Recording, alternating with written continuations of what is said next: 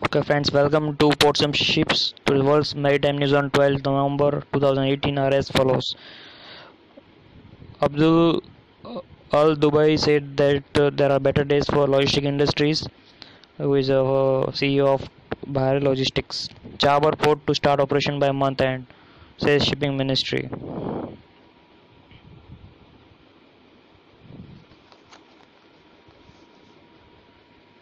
MSc on Global Certification of Quality Management, ISO 9001 2015 company.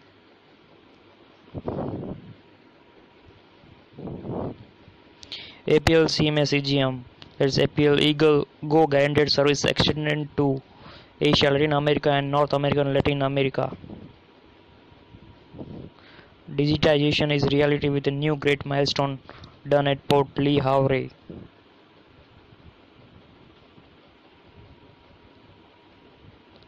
JNPT mulls edible oil refinery to boost revenue, ensure captive cargo.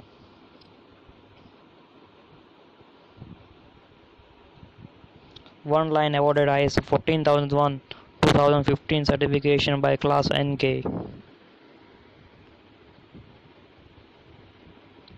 Now some other important news are as follows. Big jump in ease of doing business index will improve India's image among global buyers, says Export Engineering Export Promotion Council India. Paradip port makes paradigm shift in mechanized blending of coal.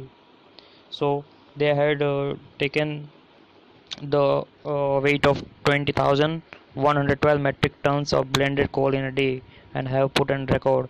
GST payment exporters favor online system of IGST refund instead of traditional way of claiming input tax credit. Commerce Secretary pitches for balanced Indian-Chinese trade. So they has acknowledged the Chinese government to clearing the market for rice and rapeseed. Faulty seals for containers worrying exporters as that contract with an European container seal making industry for RFID, but that containers of RFID does not fulfilling with the government. And other important news are continued as follows.